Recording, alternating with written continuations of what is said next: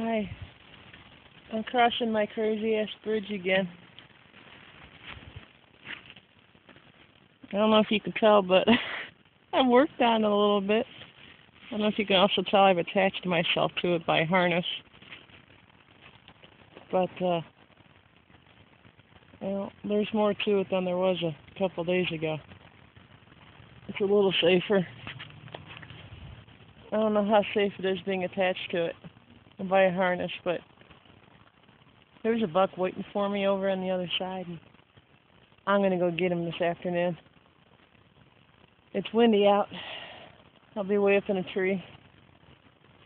But it's football season, and I'd rather be in a tree.